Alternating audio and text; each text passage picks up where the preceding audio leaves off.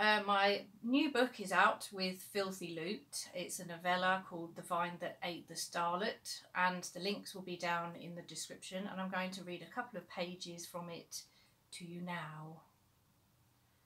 Dolly examined her ankles for stray seeds and man-eating plants. All the billboards and movie ads said check, check, and check again.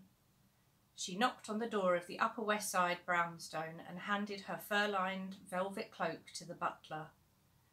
She glanced at her black bob and the silver headband before sweeping into the Art Deco parlour.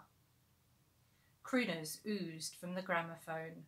Expensive perfumes assaulted Dolly's nostrils, and the guests eyed each other like duellists at dawn. Ladies. "Dolly," they simpered, "wonderful to see you." "Doesn't she look like Cleopatra?" "Oh no, the Queen of Sheba." They shared tales of Long Island holidays and luxurious hotels, watching and waiting for a moment to attack. "I think you told us this story already. Westbury Gardens is so downhill this time of year." Mitzi burst into the room, orange blossom in hand. "Marvellous to see you. Lila will fetch you a drink." She leaned in close, as though to kiss Dolly's cheek. "Listen, dear." "Don't worry," Dolly whispered. "Give me the scoop on Helena, and I won't breathe a word." Mitzi's exhale was almost sexual. When she pulled away, years had seemingly vanished from her face. "Ha ha," she brayed. "You do tell the funniest stories." Dolly stifled a grin. "I'll help you with the hors d'oeuvres."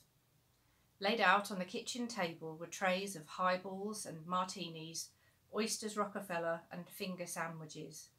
The maids flew into a panic, steeling themselves for any yelling. Mitzi held up a hand to reassure them, and they resumed their tasks. Mitzi whispered breathlessly, "Helena and that stockbroker met at a party last Wednesday." Dolly straightened her silver dress. "Everyone knows that." "But what they don't know is they had afternoon tea at the plaza yesterday and no one remembers them leaving." "How do you know this?" "I can't reveal my sources." Mitzi crumbled under Dolly's glare. "Bunny, that porter No." "He told me. Keep him out of it, please." "I won't breathe a word. Not that Henry would care. He's too preoccupied with what's-her-name." "He's a busy man," Mitzi bristled. "He has to keep his clients happy." "He certainly does." Mitzi grunted and stalked from the room. Dolly chuckled and popped an egg and cress sandwich into her mouth. She sauntered into the hallway, in no hurry to join the others, and paused, distracted by a blonde figure hovering by the bathroom. A pale young flapper in a white dress from 2 seasons ago.